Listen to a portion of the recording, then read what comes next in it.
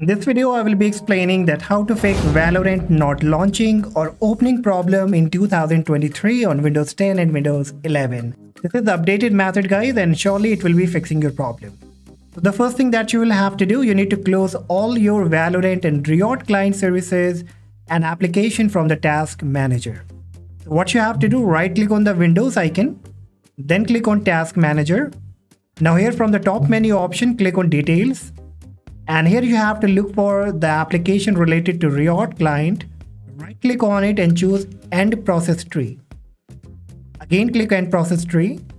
Then you need to scroll down, and if you found any file related to Valorant or Riot, then you have to close it. Alright, once done, you can close it now. Next you need to click on the Windows search. Type here services. Click on the services app. And here you need to find a service called VGC. So press anywhere, then press the V key, and you will find the VGC key over here. Double click on it. Make sure the startup type has been set to automatic and the service status is running. If it's already running, then you have to click on stop and then click on start again. Then click on OK, and now you can close it. Again, click on the search box, type msconfig, click on system configuration, click on the services tab, and again find here VGC. Make sure that this box has been checked and the status is running. Then click on apply and then click on OK. Now you need to look for the Valorant game icon on your desktop. Right click on it and choose properties. Then click on the compatibility tab from the top menu option. And here make sure disable full screen optimization and run this program as an administrator has been checked. Check both the options here and then click on apply and click on OK. Again click on the search box, type here graphic. From the suggestion, choose graphic settings. Now here you need to add the Valorant game in the graphic setting to the high performance. You will have to click on browse and locate to the Valorant game path. In order to get the game path, you can minimize it.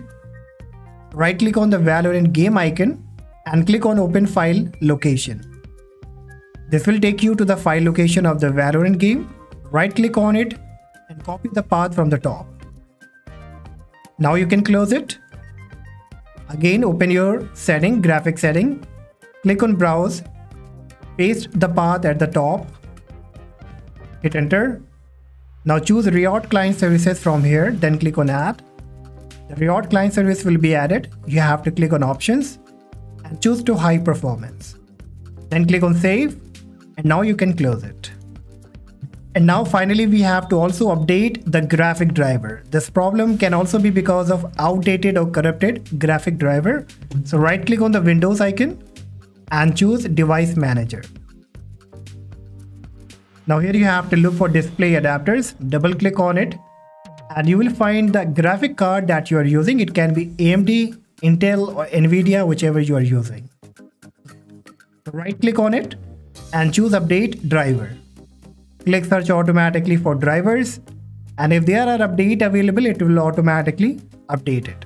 Now after applying all this solution, you have to restart your PC, and after that when you will try to launch your Valorant game, it will surely come up. I'm very sure this complete list of solutions will surely work for you, and if yes, do not forget to like and subscribe.